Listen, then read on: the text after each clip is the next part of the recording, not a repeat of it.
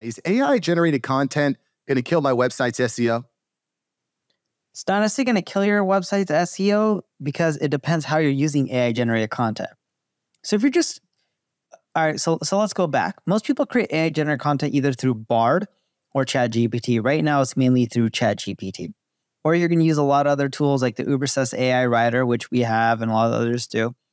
And a lot of us are just using APIs from ChatGPT, but we're modifying them to be SEO friendly or whatnot. Here's the thing. Their index is from 2021. It's not up to date. So if you have them create you a piece of content on, let's call it, why you should eat an apple a day, all right?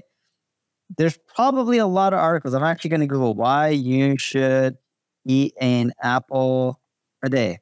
All right, so check this out. Right now, on my screen, I'll actually share my screen because why not? If we're going to do this, let's just do it right. Look at this. There's 1 billion plus results right there. That's a lot. If I actually enable Ubersuggest, why you should eat apple a day, it's not that search, of a term out there.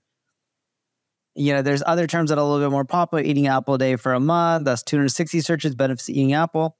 All right, so there's not a ton of searches. Here's the top 10 results. Then you're going to page 2. Then you're going to page 3. No one really goes past page 3. So barely anyone searches for this term, but yet there's 1 billion results. All I'm getting at is Google's good at drowning out the noise. And what AI content's doing is just creating a ton of generic copycat, Where's Waldo type looking like content in which everything looks the same. There's nothing unique, new, or fresh. So is AI going to kill your SEO? Not necessarily. Is it going to get you a ton of traffic? Not really. What you need to do is if you want to use AI is have a human go in there and modify it. AI can help you start the writing process. You need a human to add their experience, their expertise, their authority, and their trust to make it stand out, make the article pop, so that way Google wants to rank it.